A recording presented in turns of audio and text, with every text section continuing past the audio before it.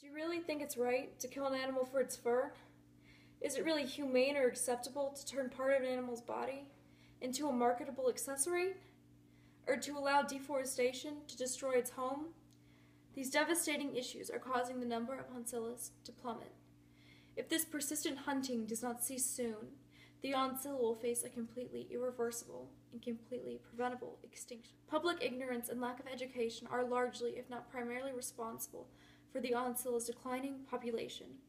This 6-pound South American native cat, also known as the Leopardus tigris, is on the verge of extinction. Due to the oncilla's petite size, it is often mistaken for a house cat.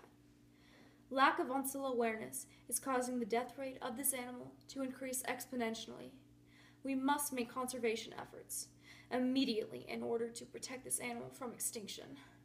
Every individual has the ability to make a difference. Make one and save one before it's too late. The Oncilla is one of the 4 most heavily exploited cats today in the fur trade. Their coats, a rich golden brown, are highly prized in this trade and very popular. For instance, Oncillas themselves provided the majority of pelts in the fur trade in 1980.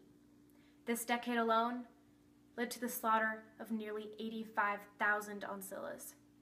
This widespread hunting has caused the Oncilla to become less common over the years in its numbers.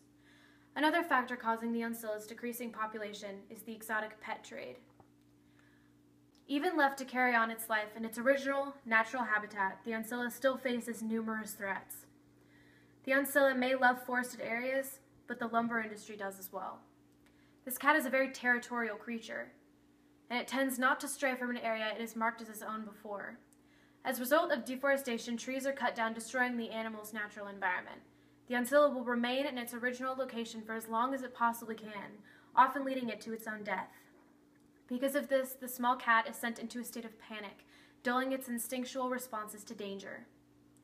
Many large-scale production teams are trained to shoot any spotted oncillas immediately on sight. All of these factors are causing this beautiful animal to nearly perish. We must make a change, and we must save this animal. The Wildlife Conservation Network has helped create better futures for small cats, especially the Oncilla. By donating money to the Wildlife Conservation Network, safe blocks and protection groups are set up to aid in protecting the Oncilla. Also, by visiting the Wildlife Conservation Network, people have the ability to educate themselves further on this subject matter.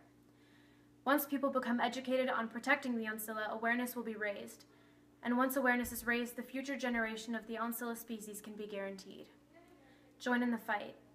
Help save this helpless, innocent creature.